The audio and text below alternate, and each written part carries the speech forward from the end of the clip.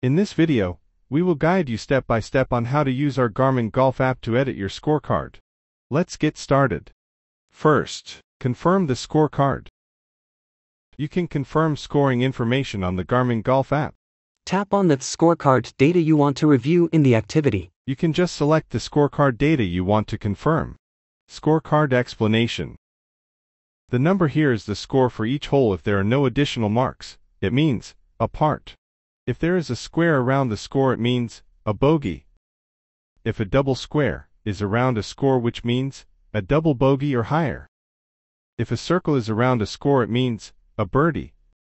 If there is a dot below the score, it represents a handicap of 1 stroke taken. Edit scores. Here, you can modify the scores from the scoring section of the Garmin Golf app. Tap the 3-dot icon at the top right of the app. Select Edit. Tap the plus or minus to modify the scores. Tapping the 3-dot icon at the bottom right will display the fairway and putts options. Fairway. Record whether the ball stays on the fairway after the tee shot. Putts. Record how many strokes were putts.